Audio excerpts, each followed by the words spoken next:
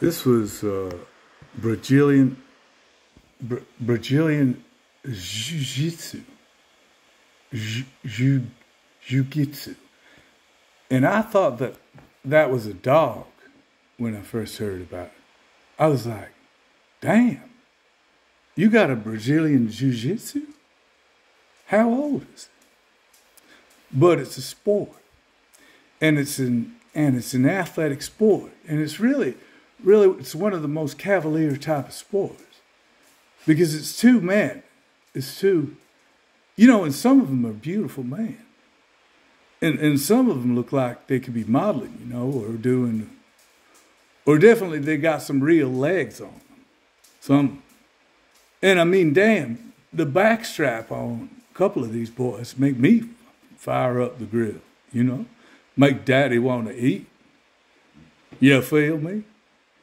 But anyway, what I'm saying is they get out there and they get in these different predicaments. And one of them will be in front of the other one, or one of them, sometimes they'll be on the other one's kind of rear, like one of them trying to hide like one of them trying to protect a little raspberry and the other one trying to get that berry. So it's very intricate.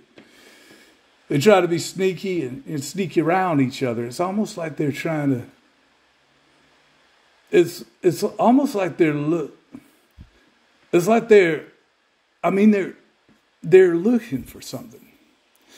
But neither one of them has it, but they're kind of pretending like the other one has it.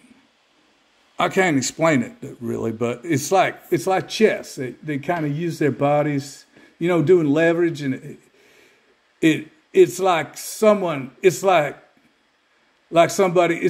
like two dudes massaging each other extremely fast and aggressively and in unique places.